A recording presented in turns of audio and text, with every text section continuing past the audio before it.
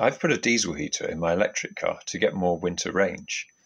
Some people say this defeats the object of an electric car, but I say no, because it's a small and efficient use of fossil fuel that enables a much larger energy saving of using the electric car over the petrol car.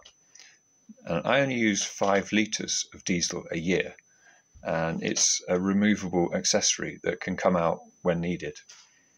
I would like to use the heat pump in the electric car, but then I would have to buy a much larger battery electric car, and that would cost more money and more energy to build it.